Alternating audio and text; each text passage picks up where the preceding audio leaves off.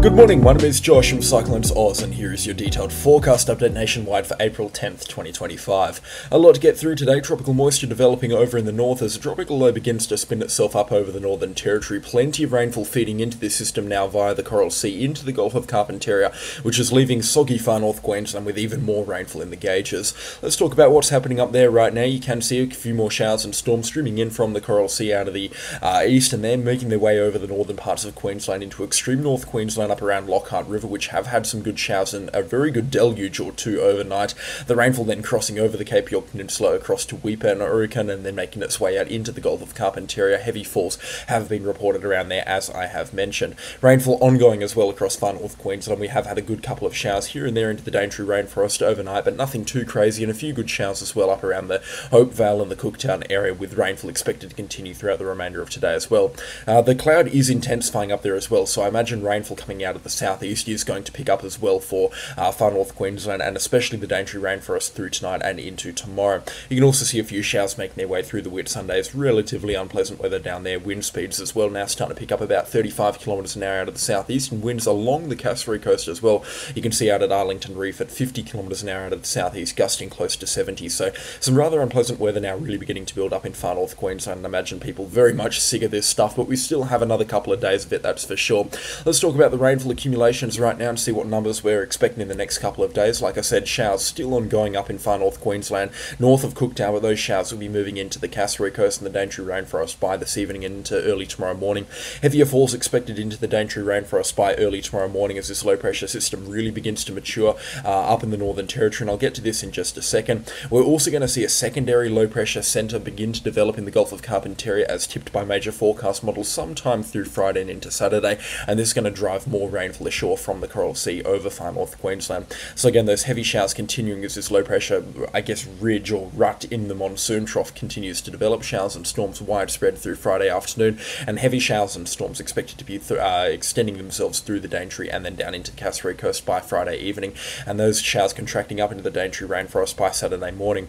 Showers and storms continuing through Saturday for the Daintree and the Cassowary coast, and you can see those showers and storms widespread continuing through Sunday as well. They will then begin to ease off by the looks of things through Monday and Tuesday. This low pressure system is then going to form into a proper tropical low and move north of Kakadu and Arnhem Land into the Northern Territory over Cape Western and those sort of locations by early next week. Forecast model support for this system right now, and I'll get into the detail about this in just a second, is still looking pretty good, but in terms of rainfall, it looks like it is going to be far enough away from far north Queensland's Cassowary and Daintree coasts as to where it's not going to be too problematic. But you can see it bounces down into the Gulf of Carpentaria later on into the forecast period as a tropical low, even a tropical cyclone maybe, and if we do see this develop or this situation happen or unfold, we could be seeing plenty of rainfall funnel down from Papua New Guinea and into the northern parts of the Coral Sea through far north Queensland. Once again, a bit of an express train of rainfall between the 18th and the 22nd of April.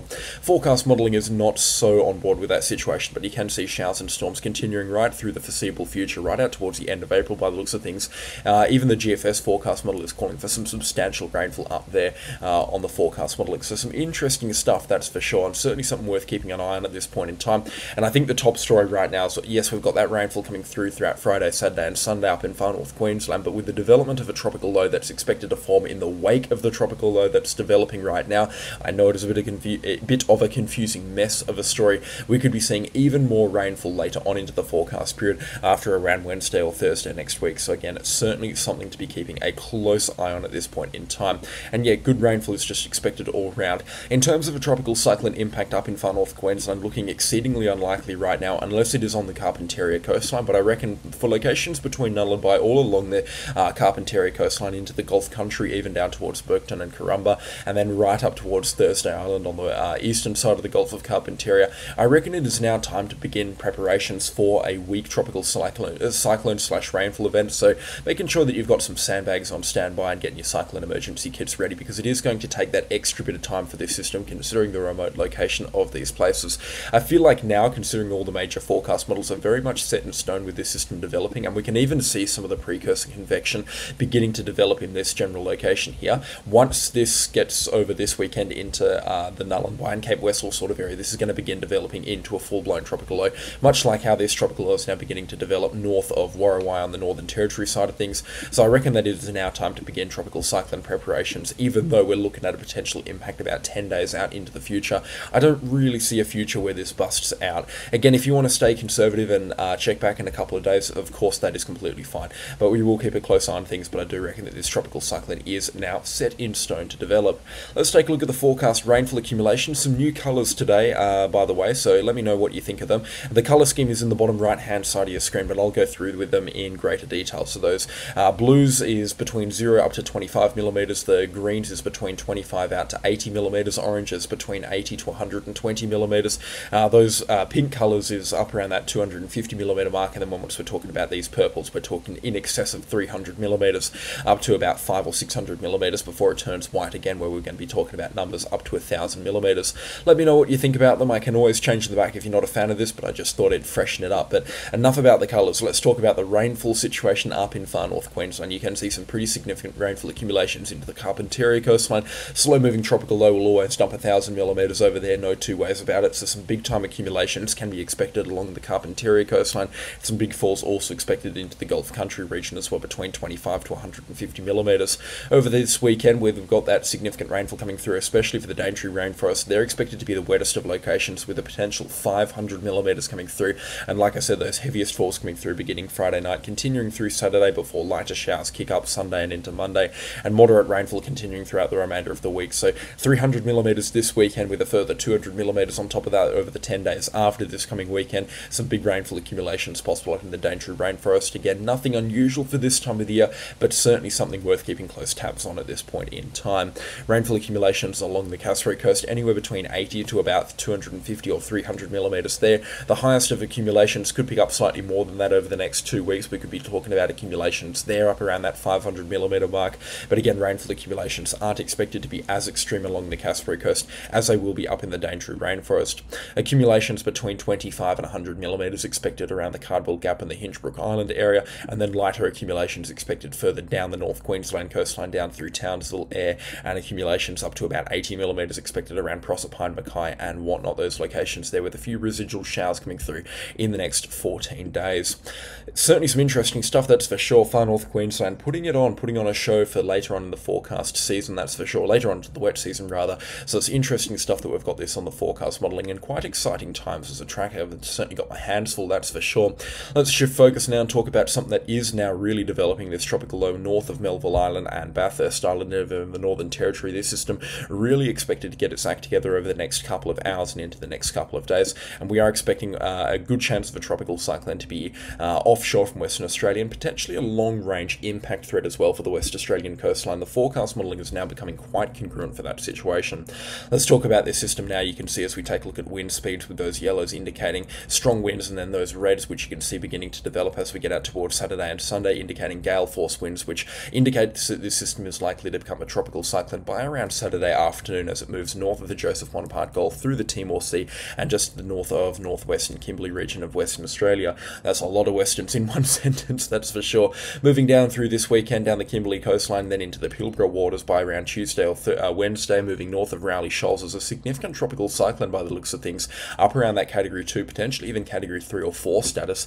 Conditions looking very healthy for this system here, so there's not going to be much in the way of this system. And we have been talking about, if you've paid really close attention in the last couple of videos, cold fronts coming through mid next week, later next week even, for the southwest corner of Western Australia, and this system is going to get tied up in one by around Thursday, and it looks like it's going to make a sharp U-turn, a hairpin turn for the WA coastline, and you can see this on the Eastern Weather forecast model. Now the good thing with cold front interactions is they generally rip tropical cyclones apart, so this system here will likely get completely shredded by this low pressure system interaction, and as such, as it moves into the West Australian coastline, it will likely be a much weaker system, and there's a lot of places for this to hit as well. The forecast modelling has no clue right now where exactly this system is going to hit, but you can see between major forecast modelling at this point in time, we are expecting that sharp U-turn down to the West Australian coastline. The GFS calling for it to happen a little bit further out to sea, and then impacts around the Barrow Island and Karratha Onslow sort of area by around the 20th or the 21st of April, which is in contrast the Eastern West impacts around the I guess 80-mile beach Port Hedland sort of area around Friday or Saturday the 18th or 19th of April. It's a much weaker system. It'll be interesting to see what happens here, but I reckon that we are going to see that strong track tropical cyclone offshore north of the Rowley Shoals before that hairpin turn down to the southwest, and it looks like we'll be seeing some significant weakening as this tropical cyclone approaches the WA coastline, and the chance of a landfall is certainly now beginning to build. For those between Carnarvon Govan across to Broome, there is a good chance of a tropical cyclone landfall sometime in the next 2 weeks to happen somewhere along those those locations.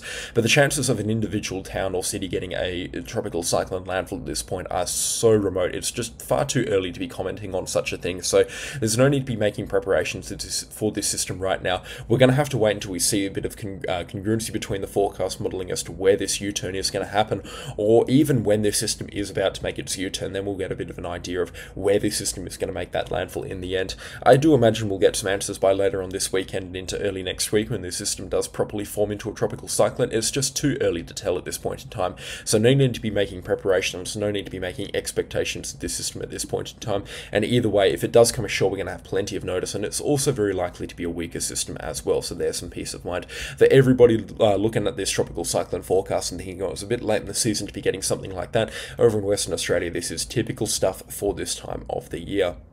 Anyways, enough tropical cyclone talk. Just a few showers and storms to be talking about for New South Wales and southeastern Queensland. They're beginning to pipe up from today as that high pressure ridge really begins to build over in New Zealand, and you can see those showers now beginning to develop well offshore from New South Wales and into southeast Queensland. Showers and storms not extending over the coastline right now, but a few bands are now beginning to line themselves up along the coastline, so the gloomy weather is not too far around the corner. You can see those showers beginning to pick up from later on tonight and into early tomorrow morning, especially through tomorrow afternoon. Actually, those showers and storms become quite widespread through the northeast of New South Wales, north of Taree, but especially through Coffs Harbour and Lismore, and then the southeasterly winds will drive up a few showers into southeast Queensland through early parts of this weekend, and you can see widespread showers through Saturday and into Sunday as well, before the rainfall does begin to ease off as the high pressure ridge begins to weaken off through Monday and into Tuesday. But some healthy rainfall accumulations can be expected. You can see over a 4-day period between Friday and out towards Monday, we are expecting some relatively significant rainfall accumulations, nothing crazy, but you can see offshore accumulations could be up around that triple figure mark, and I wouldn't be writing off accumulations between 75 to 125 millimetres in the extreme northeastern corner of New South Wales, especially into the mountainous areas adjacent to the coastline, such as around Cape Byron or up around the Tweed Heads type area. Between 25 and 75 millimetres expected for the Gold Coast, about 20 millimetres can be expected into the Brisbane metro area, and between 20 and 40 millimetres up on the Sunshine Coast as well, especially through Saturday and Sunday. Heavier falls, like I said, will be concentrated into the northeast of New South Wales, with some relatively significant falls as far south as Coffs Harbour. Again, this rainfall is nothing crazy, and it's not going to be causing any flooding, that's for sure, but it certainly is some stuff that's worth keeping an eye on, and is going to feel a little bit more like some wintry weather for them. It's going to be rather unpleasant and quite cold as well, with some cold winds whipping out of the southeast for this part of New South Wales and Queensland. Unpleasant stuff pretty much all around in the forecast modelling. Much later on in the forecast modelling as well, it looks like we might have an east coast low begin to develop sometime around the 20th out to about the 22nd. Certainly something worth keeping an eye on, but it does look like between major forecast modelling there is going to be a little bit of turbulence in the southern parts of the Coral Sea and maybe even into the Tasman Sea as well, so we might see some stronger low pressure systems begin developing around that time on the forecast, but it is still a little bit too early to tell at this point in time. It seems to be the motto of some of these forecast updates. Hey, right now we're definitely in a bit of a too early to tell type forecast situation, but we will keep a very close eye on things, and I'll keep you posted the second that I know stuff as well. Into the southwest of Western Australia, rather unpleasant weather has been occurring over the last couple of days, but it is going to fine up a little bit through Thursday and Friday. So today and tomorrow it's been a cold night again, down into single digits across much of the wheat belt, and then we're expecting a warm day tomorrow with tops up into the mid-30s across the southwest of WA, and some warm temperatures as well expected around the Perth metro area, up around that 33 to 35 degree mark, and it could get even warmer up into the high 30s for the northern parts of the wheat belt, and even tickling 40 degrees as you get out into the Murchison and up towards Gascoyne Junction. It's going to get quite warm indeed, even for this time of the year. That is starting to tickle some higher temperatures, or what I'd consider as some higher temperatures. Rainfall won't be far behind the system though, and you can see showers and storms widespread as a low pressure system develops offshore through Saturday night and into Sunday, and then showers and storms expected through the southwest and into the wheat belt through Sunday. Showers and storms probably won't make it up into the Perth metro area, but a couple of lighter showers can be expected through Sunday and early Monday morning, with the odd storm here and there, but again, I wouldn't be getting your hopes up for significant rainfall accumulations. Showers and storms will die down through Monday and Tuesday before another cold front, by the looks of things, begins developing sometime through Wednesday and Thursday, and it kind of looks like we're expecting a good period of some really healthy moisture through the goldfields and into the southern parts of the Gascoyne through or between the 15th out to about the 20th of April, by the looks of things, with a couple of good drops of rainfall possible out there. I don't really know what that's associated with right now. I haven't properly looked at it, but it looks like some low pressure systems might bring some much needed rainfall out there, and we could be seeing some healthy rainfall rainfall accumulations, especially through next Wednesday and Thursday. Cold fronts impacting the southwest corner of Western Australia aren't going to be too strong, and a couple of showers can be expected here and there, but I wouldn't get your hopes up for anything really significant in the way of rainfall. But you can see, as indicated by those yellow and orange colours, between 25 out to about 80 millimetres can be expected through areas such as Kalgoorlie, right out towards Coquilabidi Roadhouse and out towards Rowena. It's about this time last year actually that they had some pretty extreme rainfall out here, about 500 millimetres of the stuff, in fact near record-breaking rainfall.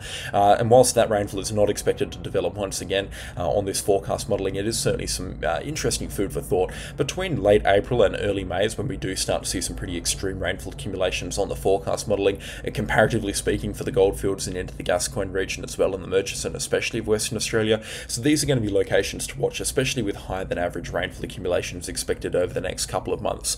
So get excited if you do live in the Gascoyne or into the Murchison, because some good rainfall could be coming your way over the next couple of months, that's for sure, especially with how the forecast models are tipping it right now.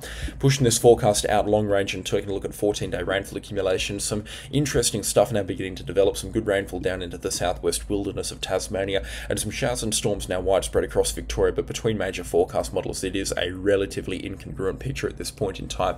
It's still a bit too early to tell and say for sure when the drought is going to break across South Australia and Victoria, but one thing's for sure is that they need a lot more rainfall than what the latest forecast models have been suggesting. So unfortunately looking quite pitiful down there. We do desperately need some more rainfall for South Australia and into Victoria, but it's not going to be coming anytime soon on this forecast modelling of this forecast solution. You can see between major forecast models there are still some major discrepancies, but yeah, no real rainfall on the forecast, and the drought is expected to continue for South Australia and Victoria. Anyways, that is all that I have time for today. If you have enjoyed this forecast update, then please do let me know in the comment section down below, and leave a like on the video while you're at it. Subscribe if you haven't already as well, and let's see if we can hit 40,000 subscribers somewhat soon. So again, thank you so much to all of the recent support, and let me know what you feel of the colours as well. I can change them back if you're not a fan of them, so let me know. I just thought it'd be a nice change. I was a little bit bored for about an hour yesterday, so I went and refurbished some of the YouTube stuff as well, so expect some very minor aesthetic details and some aesthetic changes throughout the next couple of days to be implemented. But that is all for me today, and I'll catch you all in the next storm. Goodbye.